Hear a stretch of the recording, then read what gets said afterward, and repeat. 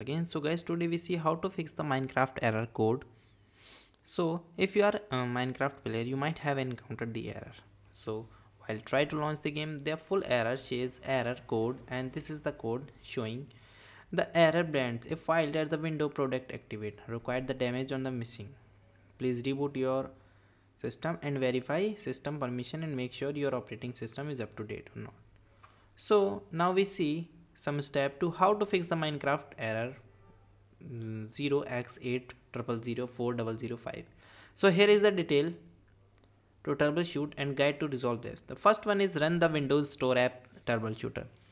Press the Windows key and type the troubleshoot in the search bar and select view all on the left panel and run Windows Store app. Then troubleshoot from the list. Then check will for any issues with the Windows Store and fix them if it's possible.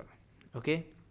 Now we are moving to the second step. Second step is delete the files in the Windows update the folder. Okay, if the troubleshooter doesn't work, then try to delete the files in the Windows update folder. To do this, open the Windows File Explorer and navigate to the Windows C, and you are going to this location and delete all the files in the folder and restart your PC and try to launch the Minecraft again. If issue is not resolved yet, then going to the third step, check your internet antivirus software. Your antivirus service may be blocking the Minecraft from running. Try disabling your antivirus software temporarily and see if this fixes the issues. If it does, add the Minecraft to your antivirus software wishlist so that it is not blocked in the future. Okay. Now we are moving to the fourth step. Check your network configuration. Make sure your internet network configuration is set up correctly. If you are using a VPN, and try disabling it and see if the issues is fixed the issues.